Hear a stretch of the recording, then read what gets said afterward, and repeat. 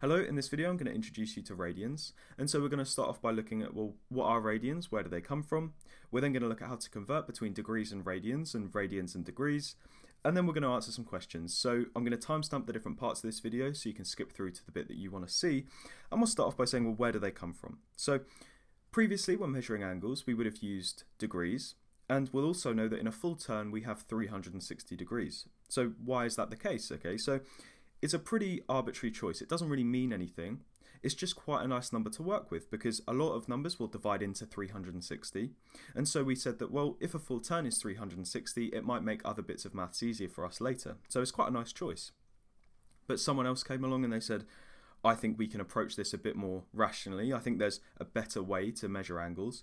And so they created the radian, okay? And the way we define a radian is like so. We say that, well, if we have a length r, which is the radius of a circle, I'm now going to draw an arc on the circumference that is also length r. Okay, so let me estimate this, it's not going to be perfect, but that, say, is length r, okay? And I'm going to connect it up to another radius like this. So we've got a side, or a shape, sorry, with three sides all of length r.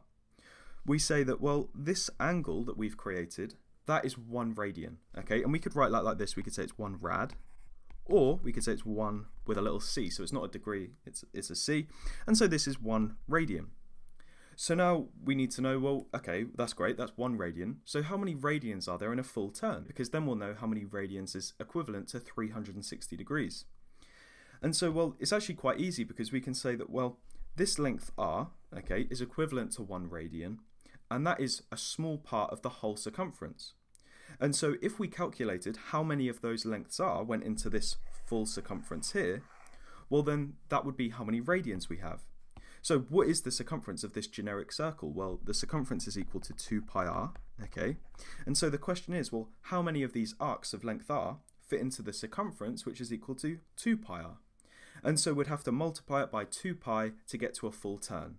And because each length r is equal to 1 radian, well, 1 times 2 pi means that in a full turn we have 2 pi radians. And so we could say 2 pi radians is equal to 360 degrees, okay?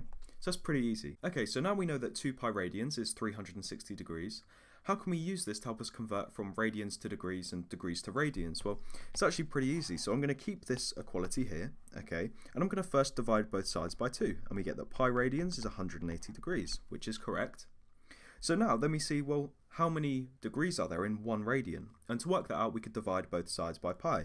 And we get that 1 radian is equal to 180 degrees divided by pi. So now I want to also say, well, what is 1 degree equal to? And I get that by dividing this part by 180, similar to what I did before. So we get that 1 degree is going to be equal to pi radians divided by 180, okay? And so now we can use these two bits of information here to convert really easily. So say we had, for an example, we had 45 degrees, and I want to know what is that in radians?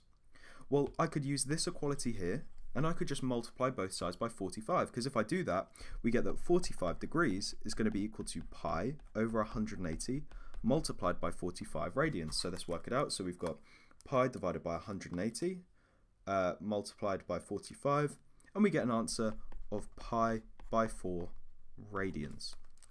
So we obviously don't want to keep writing all these equalities out every time and converting between the two, so let's just write it a bit easier. So we could say if we want to go from degrees to radians, so I'll write deg to rad, all we have to do is multiply whatever the amount of degrees is by pi by 180. So we could say multiply by pi over 180, and I'll put this in a box like this. And so now if we want to go from radians to degrees, so we want to go the other way, so radians to degrees, well, we're going to use the other equality, and we're just going to multiply by 180 over pi. So multiply by 180 divided by pi, and I'll put that in a box too, like this, so we can use this now. And let's now answer some questions using this. So then we bring these two formulas down. So if we want to convert, again, we just did this one, 45 degrees to radians, and then we change it because we already did 45. Let's do 30 degrees to radians. Well, we're going to use this one here because we're going obviously degrees to radians, and so we're just going to do 30 multiplied by pi over 180, and if we do that we get 30 multiplied by pi over 180, and we get an answer of pi by 6 radians. Let's now look at another question where we're going to go from radians to degrees, and we want to convert pi by 8 radians into degrees. So we're going to multiply pi by 8 by 180 divided by pi.